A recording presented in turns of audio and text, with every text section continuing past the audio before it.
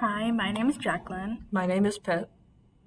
So, my role in making Catastrophe was I did all of the coding inside of Unity and I did most of the room art. I made all of the UI and I did the art for the dog and the baby characters.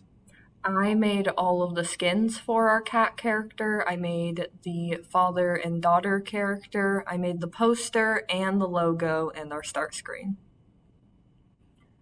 So, as I said, our game is titled Catastrophe.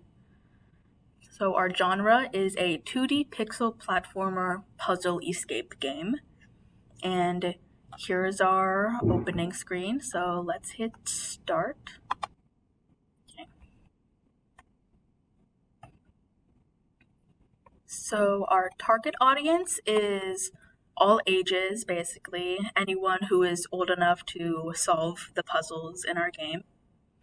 So in total, there are 9 different rooms. The playtime is about 15 to 20 minutes. And for our performance metrics, there is no numeric score, but the player can unlock all of the endings, the achievements, and all the different cat skins. So let's start going through one of the endings.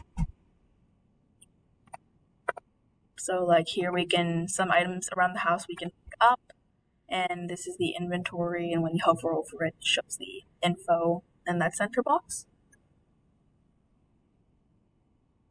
So here is the foyer. So we can push this stool. And all of the vases in this game are breakable, which leads to its own other ending. Here we got a keychain for breaking that vase. So inside of this dad room is our first ending. So this window is locked, and if we use this keychain, it says it's too high to jump down, perhaps we can throw something. So here's the tennis ball, and if we throw that down, our first cutscene triggers for one of the endings. We'll let this play.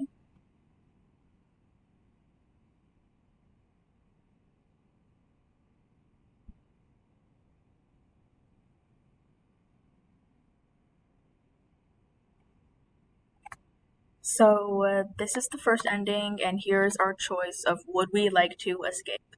So if we hit no, we can continue throughout the house and find a different way to escape or a different ending.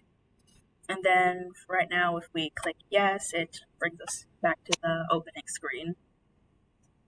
So that is our intro for our game. Thank you. Thank you.